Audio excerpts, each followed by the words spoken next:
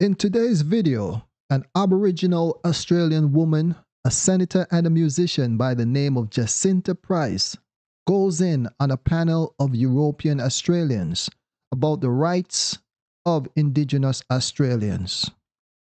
Also in this video, another Aboriginal woman by the name of Professor Longton used the words of Miss Price's or Senator Price's dad against her. And lastly, a European Australian man had some words for Aboriginal Australians.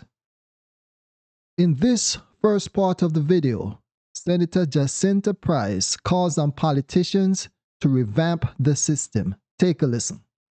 When do Indigenous people get a social, cultural and economic empowerment and voice in Parliament? We're asking to deconstruct the systems that exist. We're asking to be invited to the table. I don't know how you bridge the gap in terms of Aboriginal people are still struggling to have a voice. We are the sovereign owners of this country. I am a Wongatha Yamaji Nunga Gidja. We have never ceded sovereignty. I am tired of begging and asking for our humanity. When is it enough? We share sovereignty with the Crown. The Queen still owns some of our traditional lands. We're still begging to protect sacred sites that are over 80,000 years old from mining companies, from gas companies. We want to be the author of our own destinies. We want to be the voice because we are tired of non-Indigenous Australia thinking they know what is good for us and thinking that they can be the voice for Aboriginal Australia. So they should all learn to keep their mouths shut and start engaging Aboriginal Australia into the conversation. A very passionate and pointed speech, and there's a few things in the speech that stood out to me, because I believe that what I have observed in this conversation will not only benefit the Aboriginal people of Australia, but it will also benefit other people in similar situations around the world, and that includes the Caribbean and Africa. Apart from her passion and her enthusiasm and emotions, one of the things that stood out to me is that there were a lot of begging and pleading. Yet at the same time, she said that the Aboriginal people did not give up their sovereignty or seceded sovereignty, and that they share sovereignty with the Crown. In other words, they share ownership of the land with the criminal entity that disrespected their ancestors and themselves in the worst possible way, bombarding their way into your living room. Let us use a living room. And then you will sit there and tell them, or tell the people who represent them, that you share sovereignty with them. To me, that is a message of weakness. If it was up to me, I would have demanded all of Australia be handed back over to the Aboriginal people. But it does not seem like the Aboriginal people want them to leave. It doesn't seem like they want them to leave, just like in other parts of the world, where you always have a group of the local people who are loyal to the invaders and do not want them to leave, because the invaders are very slick. They make sure that they collect a few disloyal people, treat them well so that these people can fend for them. And that is what's happening here. So it seems that some of the Aboriginal people want to have their cake and eat it too. It's as if they want the Europeans to continue driving the car, but they want to be involved in every decision-making process. And to be honest, I believe that this wishy-washy type of position makes it hard for the Aboriginal people to make their point clear.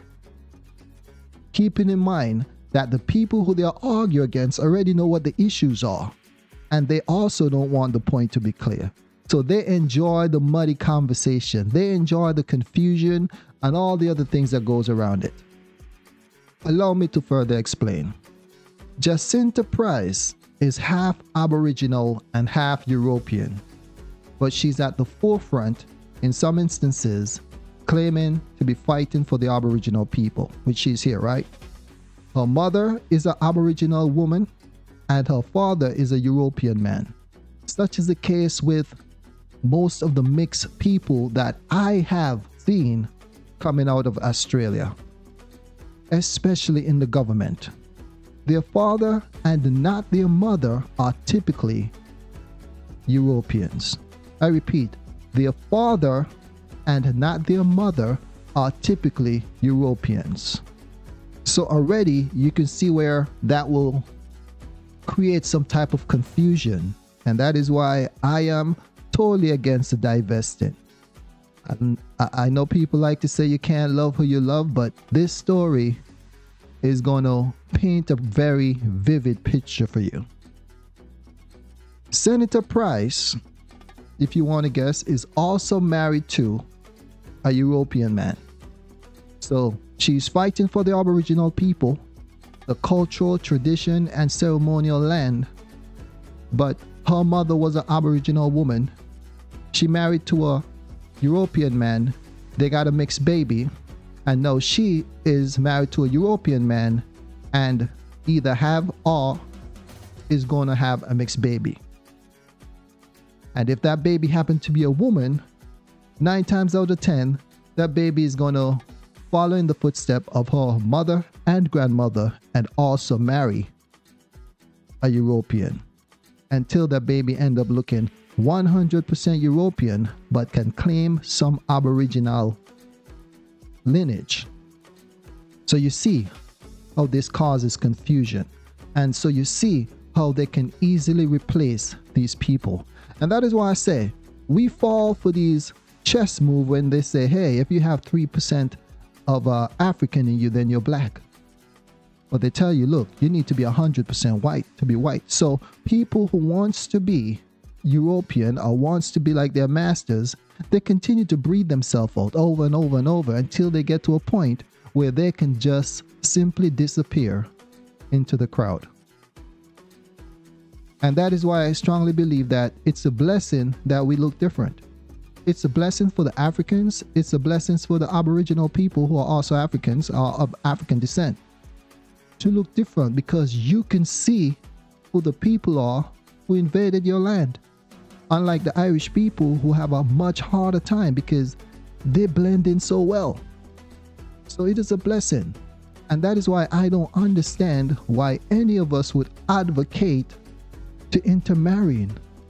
We have a lot of people in our community who simply run on emotions and chase off the money, but they don't see the strategic play that are happening out there. So Jacinta Price, the lady you saw being so passionate about the Aboriginal people and them having a voice, she is married to a Scottish man and his name is Colin Lilly. He's also a musician. And I know people like to come up with excuses as to why they do this and why they do that.